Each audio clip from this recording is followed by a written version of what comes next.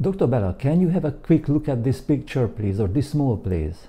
I receive images every day on my social media account, people asking me to have a quick look at certain skin lesions and typically sending me quite bad quality images that they didn't check before sending me. So by the time you're gonna finish reading this website, you're gonna understand and know how complicated it is to give a medical assessment, a good quality medical assessment on a certain skin lesion. I need good quality images, regional, close-up and dermatoscopic images. I need a history, a detailed history of that lesion. And when I have all this information in front of me, I can give a good quality medical assessment and a diagnosis to you.